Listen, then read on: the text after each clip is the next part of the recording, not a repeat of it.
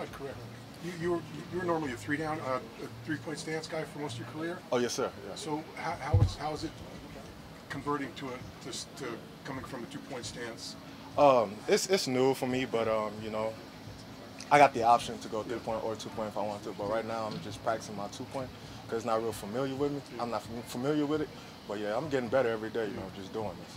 So you can put your hand in the ground. Yeah, I can. You I have just an option. choose to. I have an option. Yeah. So you know, sometimes I got to drop too. You know, it's hard to drop from 3-point stand too. So you know, I got to rush from the 2-point and drop from 2-point. So.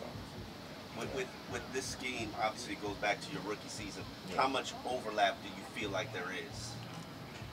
Just a little bit, but I know in Cleveland I was primarily the rush guy. So even though we had drops, I mainly rushed. You know, so it's still getting used to like dropping the coverages and all that. But you know, like I said, I'm getting better every day doing it. So. How much?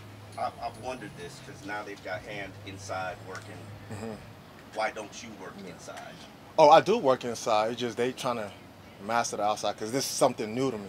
It's still new for me, so I'm just trying to master the outside first. Emmanuel, what was your reaction when they let you know that they'd like you to play in the previous game?